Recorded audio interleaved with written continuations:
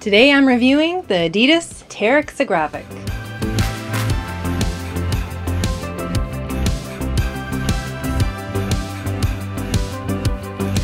Hey guys, it's Kim here for another Mile Long Legs gear review, and today I'm reviewing the ADIDAS TERREX AGRAVIC. Agravic? I think that's how you say it. When I first unboxed these shoes, I'm not gonna lie, I was pretty stoked. These are my very first pair of ADIDAS that I have ever tried. And come on guys, it feels pretty awesome to try a new brand of shoe. And I have put these shoes through the ringer. I wore them on dry, buffed out trails, wet, muddy, technical trails, you name it, I gave it a go in these guys here. So did the TERREX AGRAVIC win me over? Let's get into it, shall we? Here are the things that I liked about this shoe. Traction. With its aggressive lugs and grippy rubber outsole, I'm really loving the traction that the shoe gives me. Now, it's definitely a more aggressive outsole than what I'm used to running in, but from my very first run in these shoes, I felt like I could have a lot of fun in them. And it was easy to put a lot of trust in these guys here to help keep me upright even in slick technical conditions. The overall grippiness of this outsole here is a huge win for me. Durability. Even with a large amount of rough terrain miles in these shoes, they're holding up really well. Besides obvious dirt and mud that are on mine here, they still look and perform as if they were new. No nicks, no gouges, nothing. And as for the upper, the tight mesh with the welded overlays really help make this shoe a resilient one. Feel and fit. And while this shoe is more structured than some of the other shoes that I regularly run in, it never feels constrictive or rigid. The mesh upper feels fairly airy and flexible, and even though this shoe weighs 10 ounces in my size, I never really was bothered by that extra weight. Now, it might be a different story if you're logging in 50-mile runs in this shoe. Maybe the weight will start to bother you at some point, but for the training runs that I did, varying from 4 to 13 miles, it was never an issue. And for the most part, due to the boost midsole here,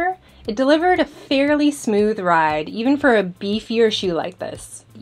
Moving on to dislikes. Sizing. The sizing of the women's version of this shoe is a little bit off. I did have to size down a half size from my regular shoe size in these guys here, which can be a total pain in the butt if you're ordering online and you don't know ahead of time.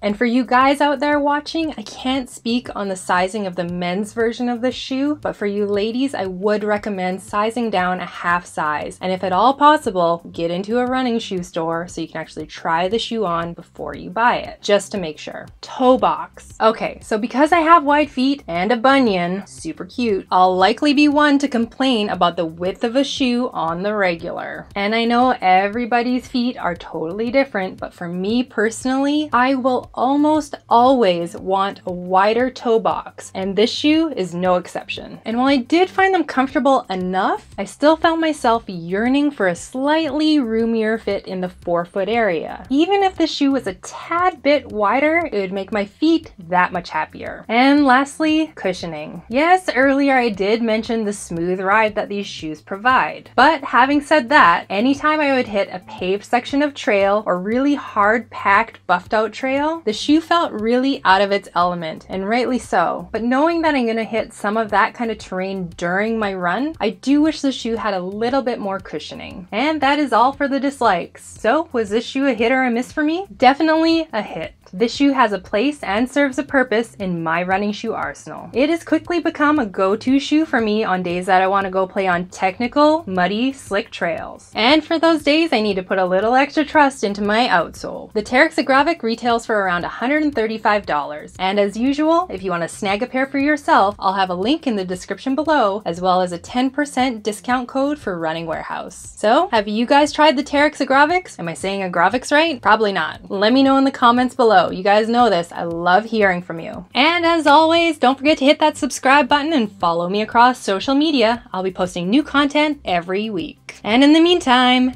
get outside and have some fun. Me? I'm gonna go play in the puddles. Because we have puddles. Goodbye!